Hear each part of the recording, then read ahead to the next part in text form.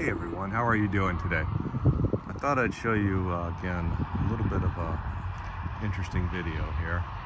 So we're looking at clouds and you're looking at it in grayscale.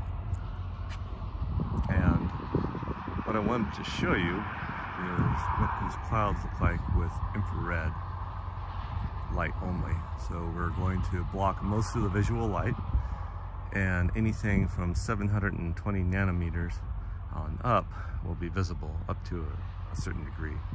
So this camera is somewhat sensitive to infrared light. So here we go.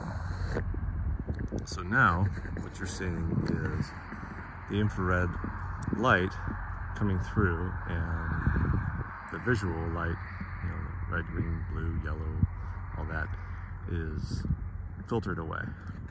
So it's pretty intense when you're looking at clouds in the background, or you start looking at the sky up high, or vegetation. So what we have here is this vegetation, which is showing up as a kind of a whitish color.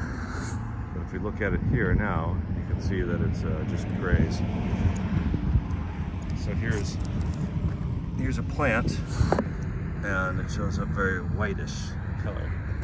So like grass, for example, shows up very, very white looking, almost like snow. And so it's very hazy over here, and the infrared light is cutting through a lot of that haze. So it really brings out a lot of contrast in those clouds.